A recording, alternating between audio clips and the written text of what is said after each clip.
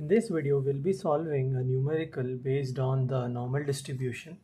So the problem statement says that in an examination, 7% of students score less than 35% marks and 89% of students score less than 60% marks. So we have to find the mean and standard deviation here if marks are normally distributed. So firstly, let's write what are the given values. Given first, P of x less than 35 is 7%, that is 0.07.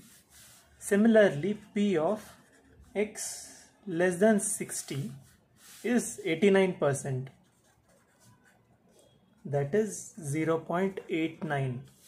So now writing the standard normal variate formula, that is z is equal to x minus mu by sigma. Writing for at x is equal to 35, z1 would become 35 minus mu by sigma.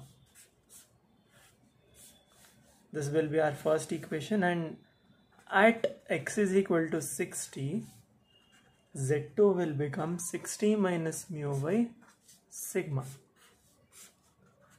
This is our second equation. So first we'll take this first one, Px is less than 35, which is similar to P of z plus P of z1 is equal to 0.07.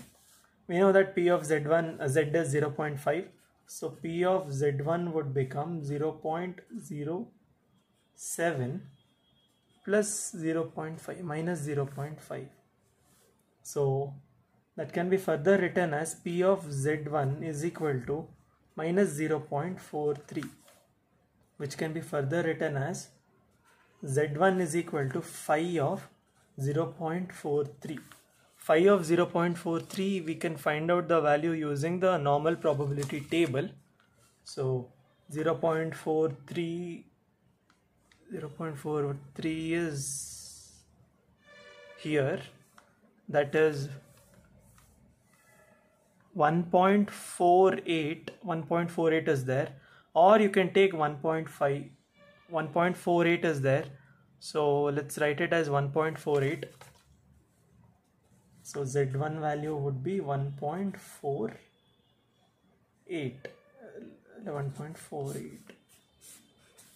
Similarly, calculating P of x less than 60 is P of z1 plus P of z plus P of z2 is equal to 0.89. So solving this, P of z2 will get 0.39 and z2 is equal to phi of 0.39. From the table you'll get z2 value as 1.23. So now that you have got z1 and z2 values, substitute it in these two equations. So first equation would become 1.48 sigma plus mu is equal to 45, and second equation would become 1.23 sigma is equal to 60 minus mu. 1.23 sigma plus mu is equal to 60.